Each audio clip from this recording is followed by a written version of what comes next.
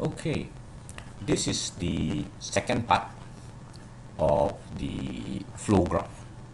Alright, so I will go straight into the flow graph.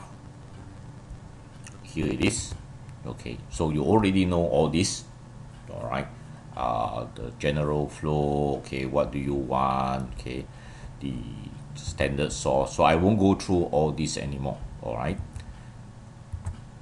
Now this is the flow graph that we left behind.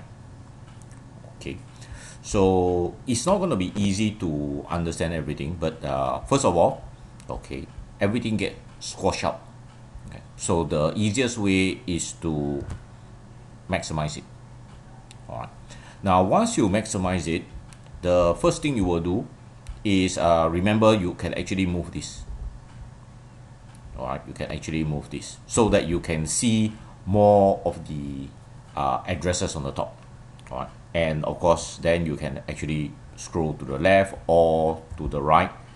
Your time, alright, is here based by relativity. Okay, to scroll down you use this one over here to scroll down. Alright, easy way is actually to select. When you select this, let's say I just select this. Okay, this is a bit, this is a CID. Okay, maybe I select the transmission. All right. So when you select this, you actually makes reading the flow graph easier, because first you have the time, so you can actually shift this one down and you can see, oh, this one is actually at this time. All right, and it's related to your TLS V1.2. And it's a retransmission of the application data. Right, so where is it from to where is it from? Okay, let me just scroll this a little bit. Oh, okay, it is from here, all right, which is from this IP address, okay, all the way to this guy over here, this line, which is this IP address. Okay, so that is basically how you make reading of the flow graph easier.